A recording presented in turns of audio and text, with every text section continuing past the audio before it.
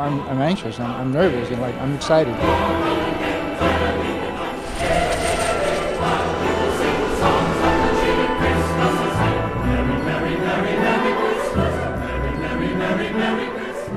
He should have been here about 6 this morning. He'll be here.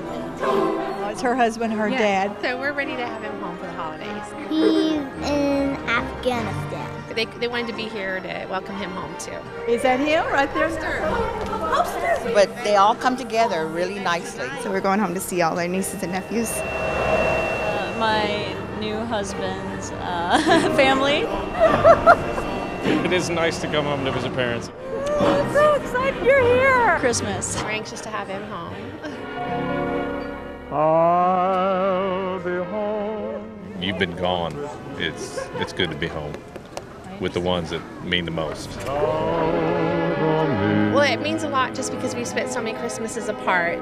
Keep checking the board for arrivals. It's actually his first time meeting his granddaughter. She's 4, so. And presents all. We've lived here in San Antonio and he's lived in Miami, and life gets in the way and we haven't had a chance to meet. So this is the first time for Christmas. Have a grand old time. There he is!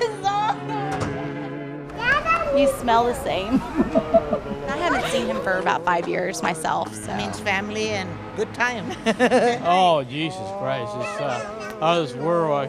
I imagine this moment, like so many times, and it's unbelievable. If only. Happy holidays, many blessings, Merry Christmas. Merry Christmas, family. Merry Christmas. Bye-bye. Merry Christmas. We're home and it's good.